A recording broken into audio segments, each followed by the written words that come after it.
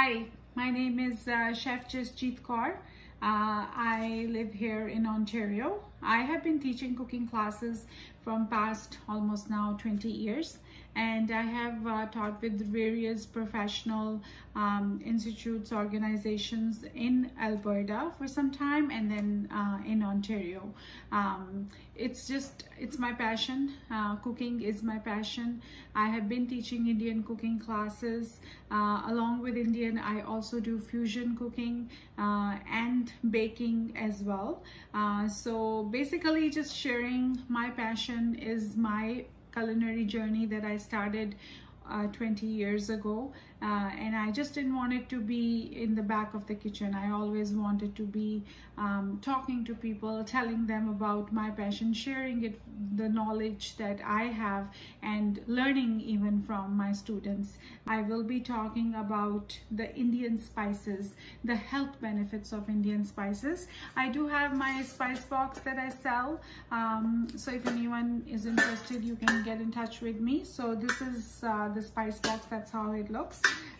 It comes with a little tiny spoon and just inside lid as well, and then you get a beautiful spices which are all nice colored spices. These are the basic Indian spices, and I will be talking more about it in my live show. But just to tell you, I have my blends that I do at home and I sell them. So my home blends is tandoori masala, the middle one that you can see here, and then the garam masala.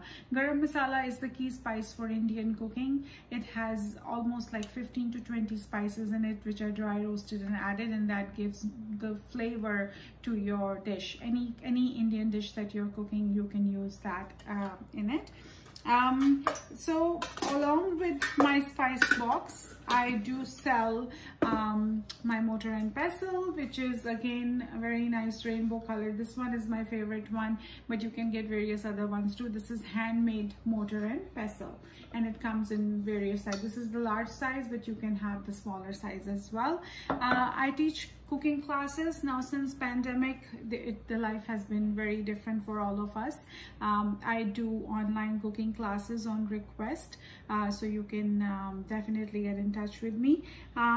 Before I get into my recipe for the day, I would like to say my sincere thanks to Artists and Artisans Network and Saffron Hub for giving this opportunity to be at the Whitby Artistic Food Expo. Please, I would also encourage shop local. That's what I do. There is lots of resources available on Saffron Hub, and Artists and Artisans Network can help you out to look out for the local businesses. It means a lot to have a support for the home-based very small businesses that we are.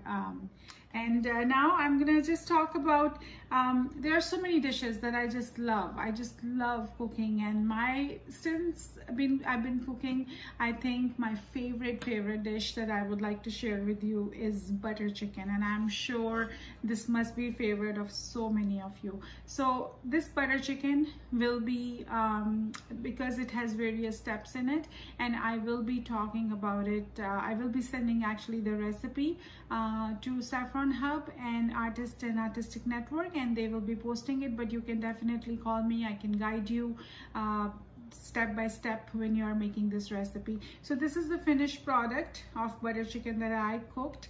What I did was I marinated the chicken with some spices and yogurt, garlic and ginger paste, lemon juice, and once it was marinated for almost about 24 hours, then I actually put it in the oven, cooked the chicken, and then made the sauce. And sauce is the main, so I'm going to be talking about the sauce as well in my demo when we do, if there is time that will be permitted while I'm at the live show, I might be doing this as well with you guys. And then along with butter chicken, we do serve some Indian basmati rice, so this will be served along with butter chicken when you're having, or you can even go for naan if you like.